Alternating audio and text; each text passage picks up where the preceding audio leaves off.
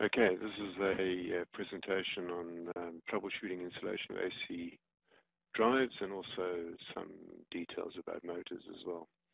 I don't want to spend too long. The slides are extremely comprehensive. You've got about 40 slides here of information, but just to briefly run through some of the issues that we've got here to consider.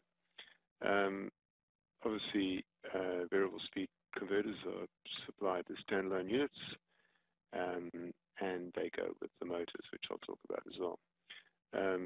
Requirements for safety, obviously very important that you set everything up safe, and you also have large capacitors on the DC link, so you need to watch out for that as well, discharging those. HAZARDOUS areas are interesting. You can get motors that can operate in a HAZARDOUS area, but your converters should not be mounted in a HAZARDOUS area unless they're specially rated or you've got some guaranteed specification there. And obviously certification should be obtained for the entire variable speed drive system and the motor. Obviously, squirrel cage motors are extremely reliable, and they operate under extremely horrendous conditions, wet, dusty, and they keep going forever. You only need to look around you at some plants which are shut down, decommissioned, and you find the squirrel cage motors are still beavering away without any problem. On the other hand, the actual converter, the drive, is obviously a lot more sensitive, and you need to protect it. Otherwise, you will have a few problems there. And here's a few typical limits that shouldn't be exceeded: ambient temperature less than 40 degrees, altitude 1,000 meters or below, and relative humidity 95% or below. So obviously, if you do have those conditions, you need to take protective action and derate for high temperatures. Now, I'm not going to go into these sort of issues. There's plenty of information here. And the other thing is derate for altitude. And the reason is simply because your cooling is less. And there's a few design formulas that are contained here. Obviously, with your power supply cables, make sure that you follow accepted practice IEC standards or the IEEE standards, and make sure, and this is the good old chestnut about earthing, make sure that you follow the earthing requirements. So I'll just run through there.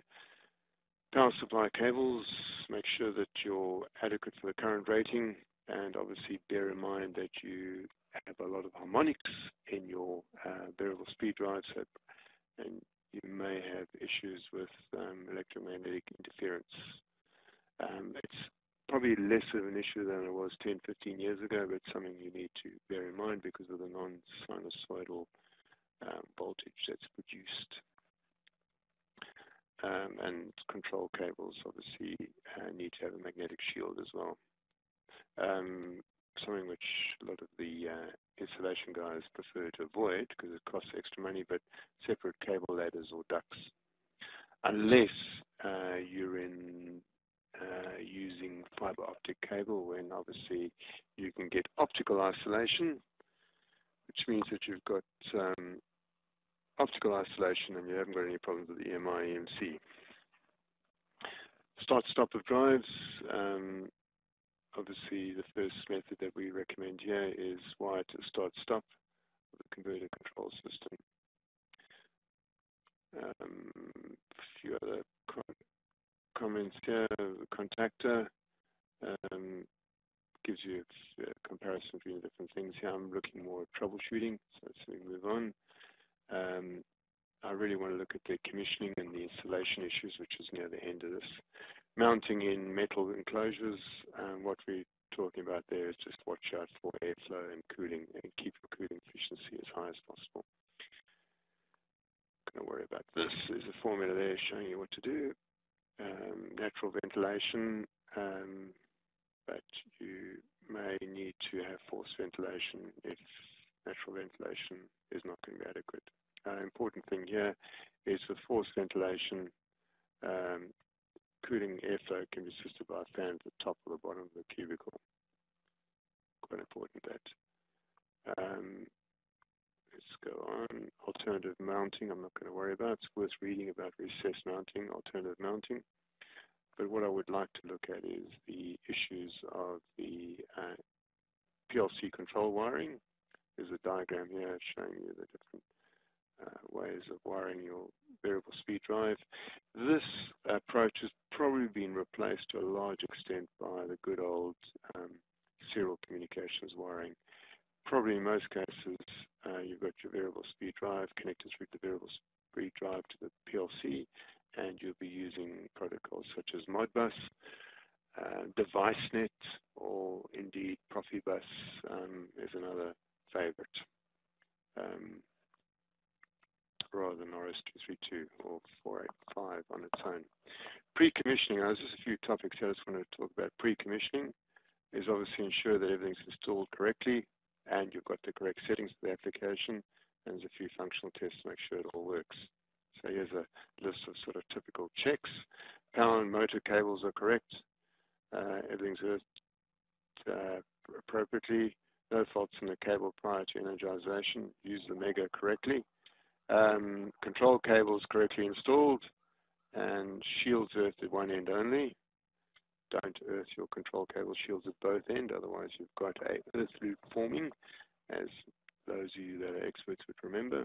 And obviously your cooling fan is operating correctly and actually hasn't dropped out.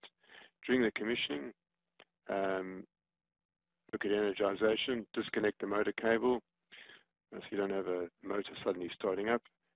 Turn on the power, check all the basic electrical parameters, measure the voltages, DC bus voltage, check that the microprocessor has gone through its check sequence, doesn't come up with a nasty little message saying over voltage, which I had because of a incorrectly set up power capacitor bank.